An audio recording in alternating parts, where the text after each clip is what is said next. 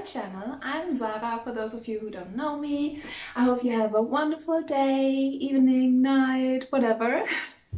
Today I have a very fun and very simple tutorial for you, which is showing beginner appropriate. And if you're a bit like me and since Corona you live in your pajamas, you may find that it's time for a new pair of pants, and I thought, why not make them myself? So today I have a tutorial on how you can do your own very comfortable, super extra, beautiful bell-bottom velvet pants. If you're a sewing beginner or you never worked with velvet fabrics before, please make sure to check out the description box. I put some tips and tricks there on how to tackle this fabric, because velvet can be a bitch, is a bitch, big time. And yeah, since I'm new here on YouTube, I would really appreciate it if you would subscribe to my channel. And yeah, without further ado, let's jump into the tutorial. To start with, I took an old pair of pants as a guidance for my pattern, and I laid my pants flat on a piece of paper. I'm using here parchment paper, but you can use whatever you have at hand, leftover wrapping paper from Christmas, or yeah, whatever. And I'm basically just mapping out the shape of my pants. I made sure beforehand that my pants I'm using for my pattern have a similar stretch to the fabric as my velvet fabric. That's very important, so this is why I don't add a seam allowance here. And what you want to make sure of is that you trace a pattern from the back of your pants and the front of your pants, because usually pants are longer in the back to cover your butt and are therefore shorter in the front. So make sure you make two patterns. That's very important.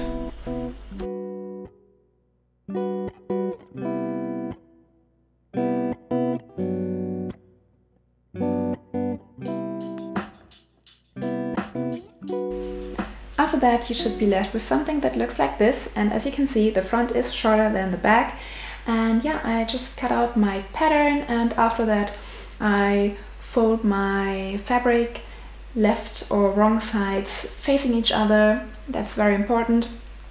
And then I also pinned my pattern to the fabric to avoid that the fabric will move and slip when I'm cutting it.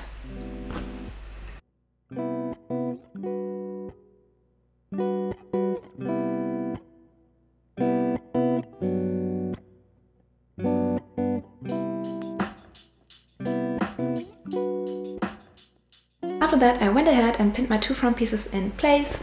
When working with velvet, you want to make sure that you pin everything super securely in place, otherwise the fabric will move like crazy and that will leave you with a nervous breakdown, so we don't want that.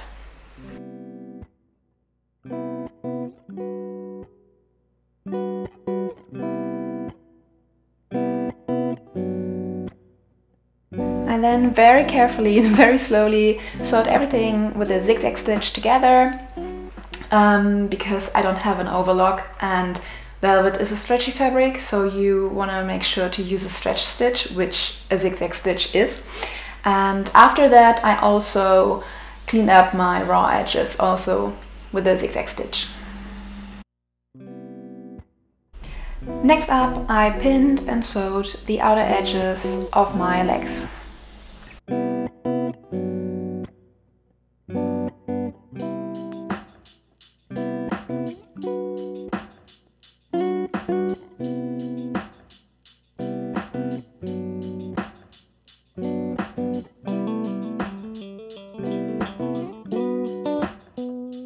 After that, I went ahead and closed the inner part of my legs, and for that I made sure that my crotch seams are perfectly aligned. Otherwise you will have, I don't know, a wonky crotch, and I'm pretty sure you don't want that.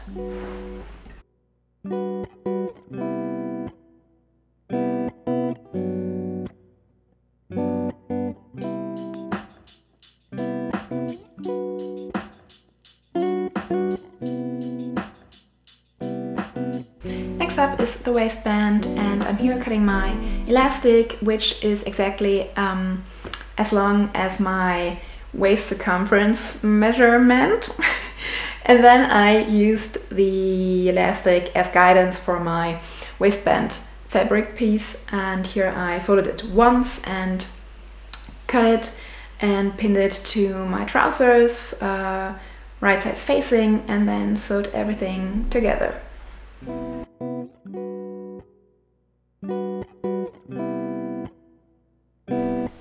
And then I went in, folded my waistband in half to create a tunnel for my elastic. After that was done, I took a safety pin to put my elastic all the way through the tunnel, sewed the ends of my elastic together, and also closed the hole in my waistband. And yeah, I'm pretty sure that I also filmed how I hemmed my pant legs, but somehow the footage disappeared, it vanished, and I just want to let you know that I also, of course, roll hemmed my pant legs. But yeah, honeys, after you close the hole in your waistband, you're done, you survived working with velvet, and I'm so proud of you. Congratulations, and now enjoy your cute pants.